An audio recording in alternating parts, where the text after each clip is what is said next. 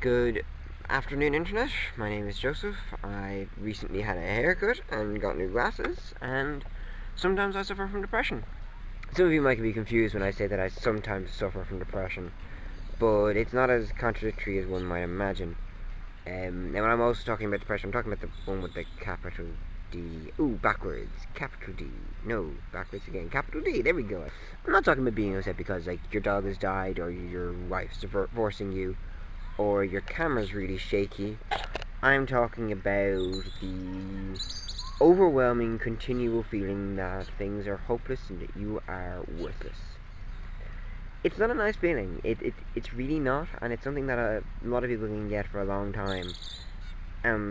That's the other thing I want to clarify.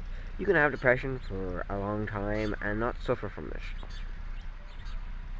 It's tricky to put into words, but it's like sometimes, yeah, you still feel that things are kind of worthless and that hopeless and that everything's going to become dust, but you know what, let's have a good day. And it's best summed up as having basically your depression is always going to be a negative, but you have more positive than negative, and therefore, you're not actually suffering. When I talk about depression in these videos, I'm going to be talking mostly about my experiences and what I've observed goes wrong with other people. The first thing I want to talk about is how important it is to talk to people about depression, or to talk to people with depression, or just be there to listen. And it doesn't have to be talking about the depression itself. It could just be like, so I saw there was a diary about, I don't know.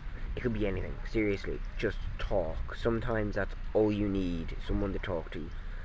And if you have depression, find someone to talk to. I don't care if it's a psychiatrist, a psychologist, or a priest, or your mother, or your father, or your friends, or even me. If you've no one else to talk to, message me.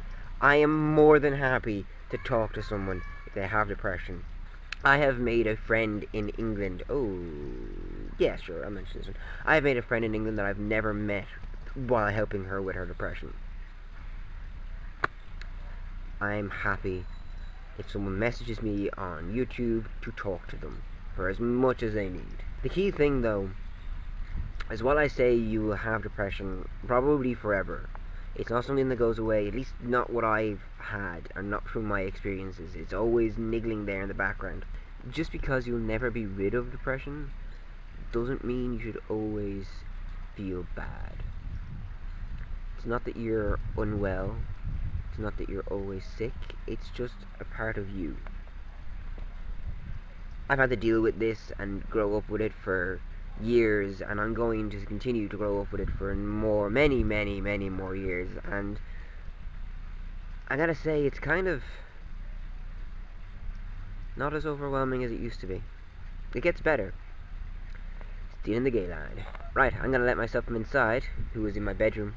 Oh my god, the invader of my personal space, sign you off.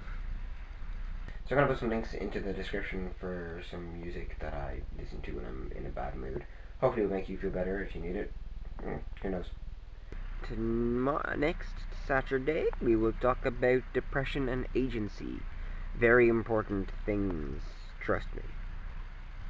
Until then, I'll see you again sometime.